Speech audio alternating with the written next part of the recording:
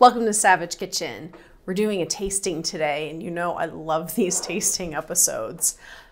Today we are going to be tasting something called Bison Grass Vodka.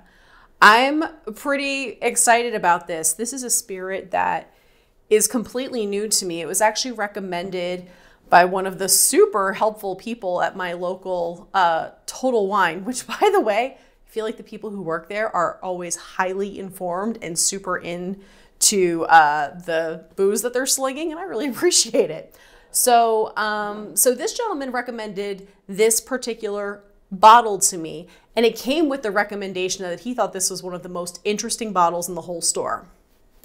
So that's pretty serious to me. So bought the bottle. I've been doing a little bit of research. Turns out that Bison Grass Vodka is a spirit that is originally produced in Poland. It is a vodka that is distilled from rye, and then it is flavored with this bison grass. Now, bison grass is a sweet grass that grows in a couple of regions around the world, but in particular in Poland. This is a long, flat-lying grass. So it's not like a grass that like sticks straight up. It's sort of, to look at pictures of it, it's almost like it lays down. It's kind of like woven. And supposedly it has a sweetness to it, like a little bit of vanilla. It's a mellow sweetness. So this particular way of distilling vodka has been around for about 600 years. And what's interesting to me is vodka in general, vodka is flavorless. Typically, it's, unless you buy the nonsense infused vodkas. Not that they're nonsense, but I don't know, I think they're kind of nonsense. Vodka is a neutral spirit. It is also the base of everything. You don't get to whiskey until you first start with what is essentially vodka, and then the aging process is what changes that into a different spirit. So anyway, I digress. With this Bison Grass Vodka, this isn't that. This isn't about an aging process. And I've read a couple of conflicting things about how this is produced. In one thing I read, it says that the bison grass is harvested between, I think it was like May and September of every year. And then the bison grass is laid out, dried, and then washed over with ethanol until an essence is produced from, there's an essence extracted from the bison grass by the ethanol, pure alcohol, being washed over it. And then that essence is combined with the rye distillate, and then we have bison grass vodka. However, I read another account of how this is produced, saying that the bison grass is harvested and then dried and put in bundles, and the vodka is then poured through the bundles of bison grass, and that imparts the flavor of the bison grass in the vodka. Either way, it's super interesting. I'm actually really curious to learn more about it. So if any of you out there watching know or have any inside knowledge, I would love to hear it. I'm super nerdy about this stuff. I find it fascinating. Another fun detail is each of the bottles comes with a blade of bison grass. I don't know if you can see this. It's kind of floating around in there. Kind of fun. Interesting bit of history about bison grass vodka in the US. Up until relatively recently, I gotta look, I wanna say it was 2013. I forget the year exactly. I'll put it in the notes below. This was banned for import into the US because bison grass has a naturally occurring compound in it called Coumarin, not curcumin, Coumarin, that acts as a blood thinner. And for whatever reason, the FDA decided that the potential toxicity of that compound means that we couldn't import bison grass vodka.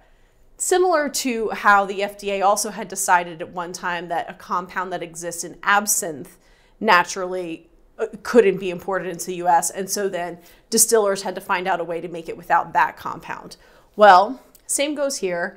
And so distillers had to find a way to make the bison grass without that particular Coumarin, gotta look up how to say that, compound.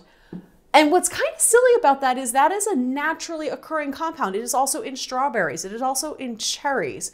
So I can't imagine that the concentration of it in this is so high that you would just keel over and die. I mean, I don't know. What a way to go, right? So anyway, I am super curious to give this a try. This brand is called Box. The US FDA labeled Bison Grass Żubrówka, which is interesting because Żubrówka actually is a Polish brand, and people in our government decided, no, that's just a category of spirit, when actually, no, it was just a brand. So now all Bison Grass Vodka, at least in the US, I don't know what it's like in Poland, is labeled Żubrówka, like my Polish pronunciation. So just a little bit of trivia. All right, let's give this a smell. Ooh, it's vodka.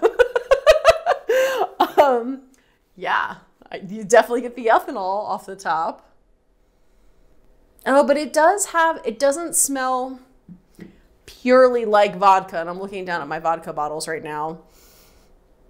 It's got some spice in there. Definitely hints of vanilla.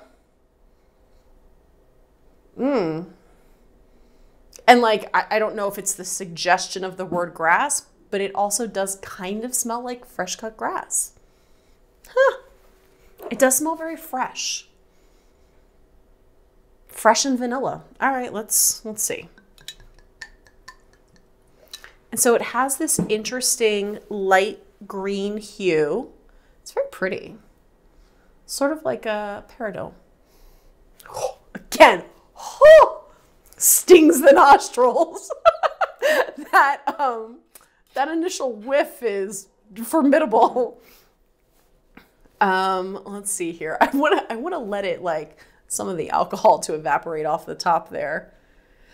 Also, I'm torturing myself per usual trying this at room temperature. I am absolutely positive that were you to chill this, keep it in the freezer like you should always keep your vodka, it's probably better, but for tasting purposes, we're going at room temperature. All right, let's give it a taste.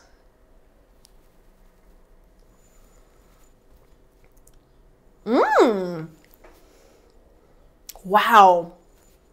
That's not what I expected. I'm not really sure what I expected. I think maybe I was thinking it would be like a citrusy vanilla flavor, and it's not.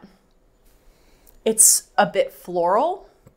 It's definitely vanilla. It has some sweetness. Don't get me wrong. It is vodka. It burns right now, but it burns so good. Ooh. That's really, really interesting. Right away, I'm thinking about pairing this with Liqueur 43 to also enhance those vanilla flavors and introduce a little bit of citrus to it. Like, I can see making a creamsicle cocktail with this. Ooh, really, really interesting. Wow. Some of the things I read uses for this seems that the most popular way to consume this is combined with apple juice. And I can see how the acidity and sweetness of apple juice would pair very, very nicely with this. It's really,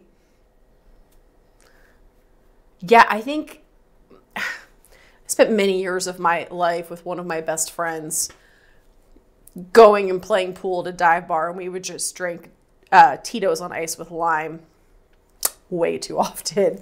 And this would not be that. I think lime juice would kill this, actually. If any citrus were to be added, I would say orange only. I think lemon, too, would be too astringent. Really interesting. I think it would be interesting to make a margarita with this, too. Which, I get it. Margaritas are tequila. But there's something about this that reminds me a little bit of a very light reposado tequila. I think I'm going to try and make my coconut margarita with this. Interesting. I wonder if there's a word for a Polish margarita. I think we're going to come up with something new. All right. I like it. I want to learn more about it. So I'm very curious if anybody out there has heard of or tried Bison Grass Vodka. Let me know in the comments. This was the only bottle, the only brand that was available at my liquor store. And it looks like there are a few. So I'm curious to hear about the other ones as well. So thanks for joining. Make sure to subscribe if you're not already. Hit that notification bell so you can come and hang out with me whenever we have new episodes. And I'll see you guys next time.